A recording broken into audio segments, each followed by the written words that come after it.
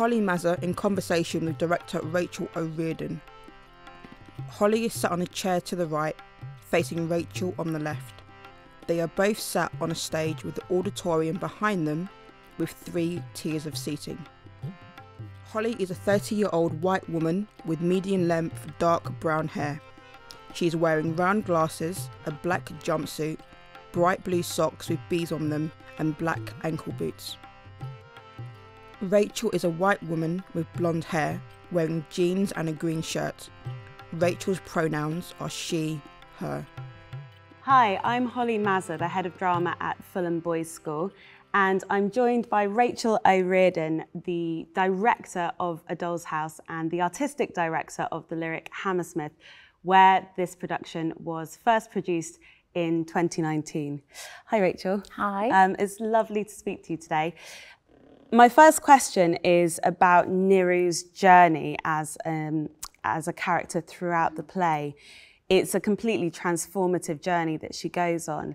And I wondered how you worked with the actress, Ajana Vasan, to develop that journey and demonstrate it through her use of performance skills. One of the first jobs we did was to consider how a upper middle class Bengali woman in Victorian India would move.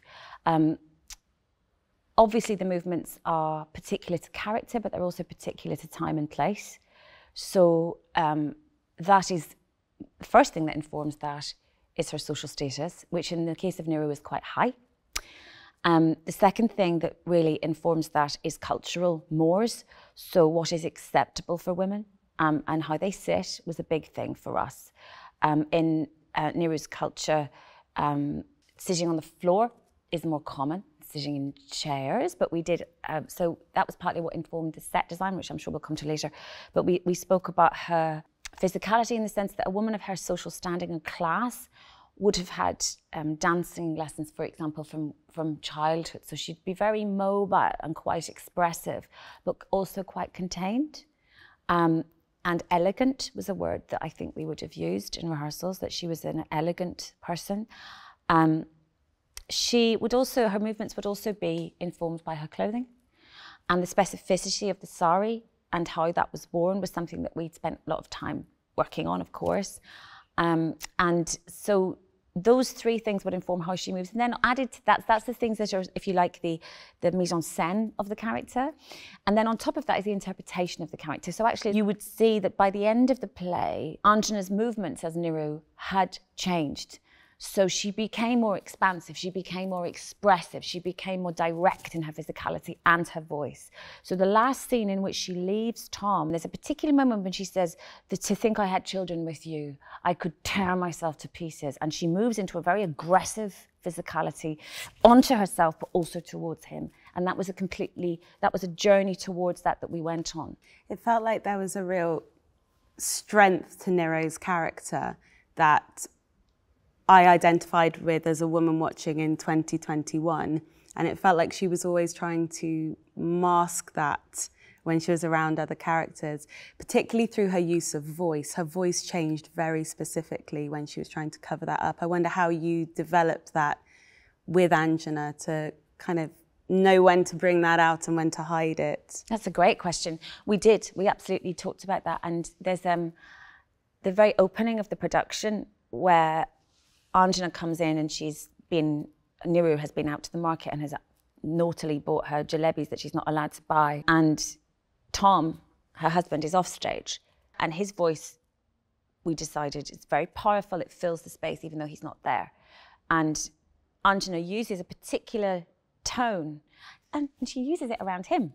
And she uses it for an effect and to get things out of him that she wants.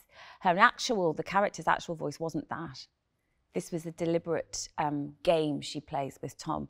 The voice and the body can't be separated, actually, in performance. They have to work in tandem. So in that opening scene, she plays with her physical relationship with him as well. But vocally, yeah, absolutely. So she has her own register of voice, like we all do. And then she has the character has a performing voice, which is really largely for Tom. I can't recall that she uses it. She doesn't use it with Dr. Rankin. She certainly doesn't use it with Mrs. Lahiri, and she doesn't uses it with Umadi. Or she certainly doesn't use it with Das. It is just for her husband. So throughout the play, it's really clear that Tom's vocal and physical dominance can sort of be felt by Nehru and the other characters. Yeah. But there's always a fragility behind his kind of dominance, and you feel like it's always on a knife edge. How did you explore that with the actor Elliot Cowan through his performance? The character of Tom Helmer on the surface has got all the power. He's white, he's male. He is in colonial India. So he has got, in terms of status, he is very much, on paper, much higher than Nehru. However, inside of the character of Tom Helmer is a profound fragility and, as you say, which in our interpretation is based on many things. We did a lot of work on his backstory, on who he was, where he went to school, what his relationship with his father was like. And it's important to remember that not all of the people that went to, the white men that went to India, in colonial India, were necessarily hugely wealthy and, as we would call it now, posh. Sometimes these people were people who, if they had stayed in England, would not have been working in particularly high-level jobs. They'd be educated, yes, for sure. Somebody like Tom, as a kind of middle-class person, would have occupied a role in India very different to the role he would have occupied at home. So his role is elevated by the simple act of his presence in colonized India. So you have a really interesting intersection of gender, because he's a man, race, because he's white, and politics, because he's actually in a country that doesn't belong to him. So within that, he takes power. But even as I say this, it doesn't feel like it's real, does it? Because it's all invented. Inside him, he knows that. And so there's a profound fear inside him, because this isn't his country. He doesn't belong here. And his status is fake. And so that fragility and that instability within him is something we really did explore and talk about. And of course, his profound fear is what's realised in the plays, that Nehru leaves him. And as the play goes on, he starts to sort of get a sense of losing that power and control. Did you work with Elliot on how that would affect the way he stood, or the way he sat, or the way he spoke? There's a moment at the beginning where he scoops her up, literally picks her off the floor. And she doesn't, she's not ready. He kind of scoops her and just plops her down on his knee like a child. And I remember, I never tired of watching that moment, because in Anjana's response to it, there was such complexity. There was anger, there was resistance, and then there was working into the moment. We did some work on Elliot's vocal qualities, not so much around accent, which we did for Nehru, because the characters, as specified by Tanika Gupta in her script, speak with Bengali accents. We did some work on, I suppose, a sort of more bombastic tone for Tom than Elliot naturally speaks with. So it was more about quality than accent with him, with his work. And what is real is the world that Nehru lives in prior to Tom existing in her life. Yeah. And so what feels more believable in terms of her experiences is her relationship with Miss Lahiri, yes. And the kind of back and forth between those two characters, particularly in terms of social status. Yeah. How did you explore that with those two actors? What's interesting about the relationship with Nehru and Mrs. Lahiri, and again, I find the detail of Tanika's script where she is Mrs. Lahiri in the character breakdown, and we use that formal tone with her because she's a widow. So she's widowed, and she is really desperate, financially desperate. She's destitute. So what's so fascinating about that, she has to hold on, she tries to hold on to her dignity whilst being destitute. Her and Nehru started out pretty much in the same class, if you like, in the caste system of India. They would have been in the same category. But whilst Nehru has held her ground, and possibly in colonial India had her status enhanced by her marriage to a white man. Mrs. Lahiri's status has plummeted. She's poor and she's widowed. She has no children. So she, in that environment, is in real desperate straits. So she comes to Niru to lean into their old friendship, their childhood friendship, and to ask for help. And also we worked out in rehearsals, because she sort of thinks that Das might be around. And she's heard that he might be in Calcutta. And he is. But she's playing her last card. But she thinks that Niru has everything, that Niru is in a really safe place, literally and metaphorically in a really safe place, and she isn't, because she doesn't know what Niru is dealing with, this enormous debt that she's, and the blackmail situation she's dealing with. She's got no idea that's going on. So it's a kind of an interesting thing too, isn't it? We don't know what people are dealing with day to day. On the surface, Niru has it all, and Mrs. Lahiri is jealous. But really, when she finds out what Niru is really living with, what I love about Tanika's version of this play is that the female solidarity that kicks in, because when Mrs. Lahiri realizes that Niru is not as sort of comfortable as she thinks, she swings into action and she tries to help her. And how does that impact on the way that the two actors use the space in the performance? So, because we had a static set, the relationship, the physical relationship between the characters actually became really exposed, which I loved. So you could, for example, we had on stage left here, we had a ramp, and in our mind, that became, on occasion, the kitchen. For example, there's a scene where they're having their lunch, and they just sit, and we just lit it so that it felt like they were in the kitchen. So in that sense, it wasn't naturalism. We used the actors' bodies to make the scene. We used the set as we wished to make a scene. The way we just placed the actors and said, now you're in the kitchen, now you're in the... We had that beautiful veranda around the top, and that was deliberate. I'm just going to draw attention to how beautiful this theatre is. This was the veranda around the top was designed to mirror the dress circle, so that the audience in the circle felt that they were meeting the actors' eyes. Because sometimes in a theatre like this, there can be, the stalls get the eyes and no one else does. And also with this play, whilst I didn't take a naturalistic approach to presenting it, the language is completely naturalistic. So they can't break the fourth wall in that sense, because if they do, they can't sort of play it out as if the fourth wall isn't there, because then you lose the sense that we are in another world, and we are in another world. We're in Calcutta, we're somewhere else, we're not in London. And so therefore, they have to find other ways of reaching the audience while staying true to the naturalistic text on an expressionistic set. So, it was tricky. Yeah, I mean, it worked fantastically well. You'd separated out different areas which became different rooms, but then there were times when the actors could use all of the set at one time. Yeah. Particularly, what struck me, we call it in GCSE drama proxemics, the distance that you place between other characters and yourself, and what that says about their relationship. And I wonder how much that was a factor in, you talked earlier about Niru being swept up by Tom, and he sort of invaded her personal space in a big way. Whereas with a character like Das, she always had a huge amount of space between her and him. She did when she could. As a director, I do it all the time. I'm very interested in what I call it, my own thing, is tension lines. So I work off an idea of tension lines. So the tension line between us at the moment is really neutral. But if I were to sort of do this, you would feel much less neutral. And if I were to go over there, you would feel different again. So, for example, in the big love reconciliation scene between Das and Mrs. Lahiri, I placed them very far away from each other, because the emotional tension between them makes it impossible for them to be close.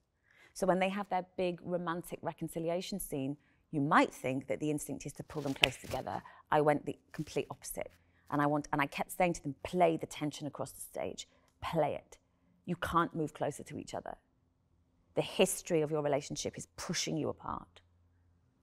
So you can't move. So it was that was my choice to do that. And I think it was really powerful. So then when they did move together, you just felt that tension compress. Rather than saying, well, this is an intimate scene, from the beginning, which it was, so let's put them close together. So sometimes the interesting thing is to work against what's on the text and do something that actually looks on the page like the opposite of what's happening, because you make the audience feel something themselves then. So I talk about that a lot, tension lines. How much was that impacted by the culture of the setting, the context? Absolutely everything, all the time. People are not, touching each other in a casual way, in Victorian India. That, although, again, I would say that Mrs. Lahiri and Niru absolutely did. So as soon as we have them on their own in the kitchen, they are physically close, they're touching each other, they're fiddling with each other's hair, they're very tactile. But in normal circumstances, no. So something that breaks that social construct, like, for example, when Niru, for her own reasons, gets Dr. Rank to put the bells on her ankle, that is a transgressive physical act. Even though, really nothing happens apart from she puts her foot in his lap. The social construct of that era, the world that we're in, makes that moment incredibly transgressive. And you could feel it in the auditorium. People bought into that. It was great. Like, all she did really was put her foot on someone's lap. But actually, because we had built the world, we all knew that was, whoa, including him. So you have this really charged, erotic moment, which is because of the social construct, rather than the act itself. What's fascinating when watching the play is the way that Niru's psychological state is reflected through the design elements that we see and hear on the stage in quite an expressionist style. Mm-hmm. How did you work with the designers to explore that? That was one of the great joys, actually. We had two people working on sound and music. We had Gregory Clark, who was sound designer, and Arun Ghosh, who was composer and performed live. So he was in the rehearsal room a lot, as was Gregory, and they worked very closely together. So sometimes we would have a sound world and sometimes we would have live underscore of scenes. So that particularly came through when you might remember the scene where she performs the Kathak for Tom and Dr. Rank as a rehearsal for the party, and having that music live and him being able to work with Anjana, Arun and Anjana being able to riff off each other. I mean, we had a choreographer come in, Shivani came in to choreograph. So it was this really collaborative moment, but the music was utterly important all the way through the play. But there, I think, reached a particular peak, a particular climax, and of her emotional state, because that's when she really is the pressure of dealing with the debt, the blackmail, Tom, Dr. Rank, all of this is all coming to a head. And so we were able to really manifest that orally, and as well as physically, and I thought that was just such a benefit to me, and I loved being able to see the musician as well. Arun being physically present on the stage made the whole thing, again, as you said, not naturalism, because he was there and we could see him, but it didn't seem to go against the naturalism of our understanding that we understood the characters to be real people. So there was kind of a few little juxtapositions of style that I played with in that production, which thankfully did come off, but the music being live was really exciting and allowed, obviously the music was scored and we knew what he was going to play and Arun knew what he was going to play, but sometimes the timing of a scene might change slightly due to, the emotion of the night, the audience reaction, the fact it's maybe week 3 of the run, and Arun was able to respond to that. So he might slow something down, he might add a little sound that he hadn't played before. Joyful. Was your direction to for the music to echo the atmosphere or Niru's sort of psychological state, or a combination? Yeah, both. There was a strand of his composition that was to do with Niru's emotional and psychological journey, and there was also wrapped around that, because he's brilliant, was a setting of place and world. So he did the two things at the same time. Very talented man. And then Gregory completely worked alongside him and supported and enhanced that. Wonderful. And particularly at the time that it was performed here in the theatre, I think the Me Too kind of side of things was just coming about. God, yeah, absolutely. And there was there was a moment that I will stay with me forever, I think, as a director. And towards the end of the play, and I positioned it really far down stage left, when Tom has found out what she has done, which of course was all to protect him and their life. He kneels beside her, back to your proxemics question, and he says, "I forgive you." And the first time I saw that in front of an audience, the whole auditorium, which was a lot of young people that night actually, and a lot of young women in the audience, just gasped, but didn't just go, they went, "Whoa!" It was a visceral reaction. That's what I mean by contemporary lens. I didn't have to do anything. The reaction all sat in the auditorium, which is kind of, and the thinking sat in the auditorium, which is where I want the thinking to happen. But it was an extraordinary moment. The whole auditorium, just this sound just rattled through the auditorium of like, what? It was brilliant. And on that moment, you've placed him with his back to the audience, so it becomes... Yeah, he was kind of on an angle, yeah.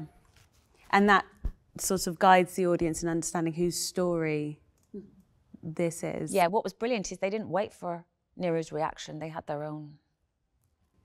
With Nero leaving at the end, it's quite an understated moment. And as an audience member, you almost sort of feel that sense of, I want to go with her through that door. Great. How did you go about developing that moment, which is pivotal to the play, really? It's huge. That was a real instinct I had from the get-go, which I discussed with Tanika before we even went into rehearsals, which is this, the end of that play is described as the iconic door slam, right? And as soon as I hear that, I'm like, I don't want to do it. Because that just feels like the thing that everyone does. As soon as I hear iconic, I'm like, ugh. So there was an instinct in me to interrogate that moment and not just do the thing. And then, really, it evolved very naturally in rehearsals with Antigone and myself, that she wouldn't slam the door because, one, she's not leaving in a tantrum. This is a very different lens than middle-class Norway. This is a woman who is risking even more to do what she's doing because she is a woman, she's an Indian woman, she's leaving a white man. So she leaves, we wanted it, she sort of slips out rather than storms out. And there was lots of reasons for that. It's not, primarily that she's leaving, she's just going. She's not making a fuss. She's not making a thing of her exit. The work has been done in the scene before. So this is the technical side of it, is I felt directorially that after the sort of explosive nature of the scene that precedes the exit, to slam the door felt a bit histrionic. And that, also she's Indian, she's not white, middle-class Norwegian. And it felt more right to Antigone that that's the way she did it. And it just felt like, it's almost like she slips away, he turns, she's gone, too late. For me, that almost felt like a metaphor for Britain as well. Like they make British imperialism messes something up and then goes, oh no, and then it's too late, damage is done. So it kind of, it's also a kind of a political point that Tom doesn't notice till it's too late, that it's irretrievable. And at the time, as we still are, we were talking about Brexit, we were talking about lots of political decisions, and it feels like that felt like a very colonial moment, that the power makes a terrible, terrible damage happen and doesn't notice until it's too late. So there was something really powerful, actually, about the way she exits, because she doesn't perform her exit, she just leaves. And the audience are left with Tom, which I guess... Yeah, we are. And we're like, now what are you going to do? So that also felt like quite a political point. But I also feel that we did try and make some sense of not just utter misery at the end, that we felt, Elliot and I, that all of that being said, that Tom had learned and we don't know what happens to Tom at the end of the story. We don't know. But we felt that he was going to try and rebuild himself. And he would rebuild as something better and different.